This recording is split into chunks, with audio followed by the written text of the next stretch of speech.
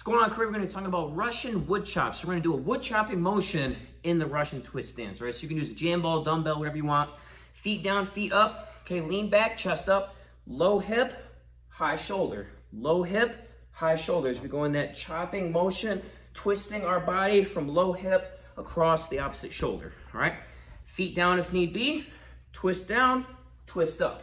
Twist down, twist up as we really try and reach, all right? So again, low hip, high over the shoulder. Low hip, over the shoulder. If anybody's not down on the floor, however, it's just going to be a standing twist to a wood chop, twist to a wood chop. All right, that's what you got. Good luck.